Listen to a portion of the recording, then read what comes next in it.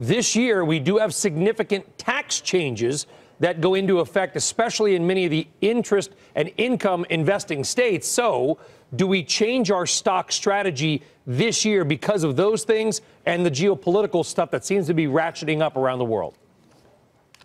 I don't think so. I mean, looking back at 2017, for example, what helped lift the equity markets? We had synchronized global economic growth, we had very low interest rates, and we had incredibly low volatility. At least for the time being, it appears that those drivers still remain in place heading into early 2018.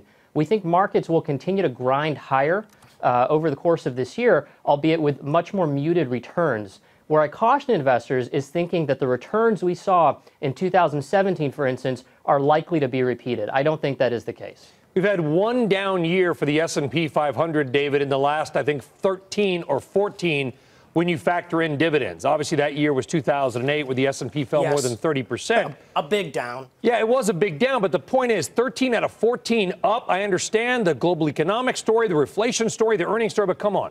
How much more gas really could this investment rally have in the tank?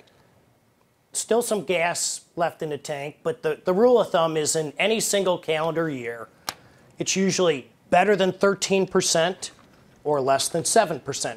It's rare that the Wall Street strategists are right, Brian, 9 to 10% annual returns. So in 2018, I'm more likely to be tempered. As Joe said, don't fall in love with your 2017 statement. Enjoy it on January 1st, but here we are on January 2nd. You pointed out inflection points don't always happen at the beginning of a new year, but I do think in 2018 where you want to still find valuation and opportunities would be small and mid-cap stocks, beneficiaries of tax reform, and the valuations are compelling.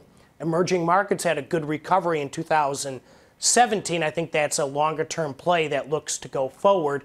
And to really get to those high single-digit returns in portfolios, you simply have to be more proactive, finding companies with attractive yields, growing their free cash flow and their dividends. And that, I think, is going to be the best formula to getting you closer to 10% when the market itself may only offer 5 or 6.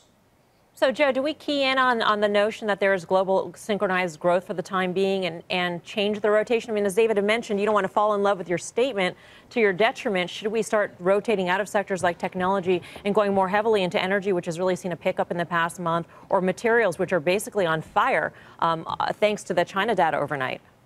Yeah. Well, I think overall we continue to favor technology. We continue to like sectors that stand to benefit from a very strong consumer backdrop. From a regional exposure, I think we have to recognize what's happened here with this tax legislation and how that's likely to impact, in my opinion, in a material way, U.S. stocks. I mean, you think about the S&P 500, just for example, an effective tax rate at about 25-26%. By most estimates, conservatively, that's coming down to about 20%. So I do think that U.S. stocks in particular should benefit from this, and I think when you look at the various sectors, there are going to be some winners and losers.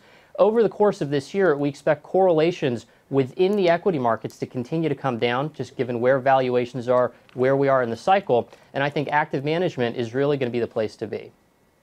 Why do you say that? I mean, the history tells me that I ought to just basically make the core holding in my portfolio a total market index fund. I can weigh in on this too.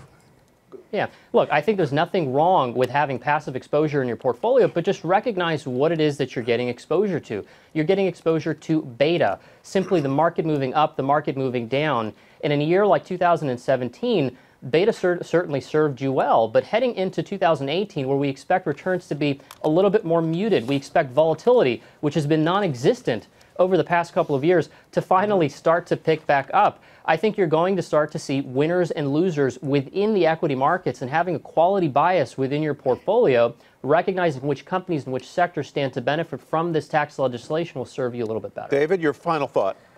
Well, beware of the portfolio manager who says it's a great active time to be a stock picker. Never say that. Having recognized that, in a mid-single digit type return, where it's no longer heads I win, tails I don't lose, there will be a greater separation of good companies from mediocre companies. That should play well to the active stock investor. It did in 2017 to some degree. I think it's going to be even more prevalent in 2018 for the active investor when returns are more muted. My parents didn't raise me to play for a tie. I think it's going to be a better active year for investors this year. Hey there, thanks for checking out CNBC on YouTube. Be sure to subscribe to stay up to date on all of the day's biggest stories. You can also click on any of the videos around me to watch the latest from CNBC. Thanks for watching.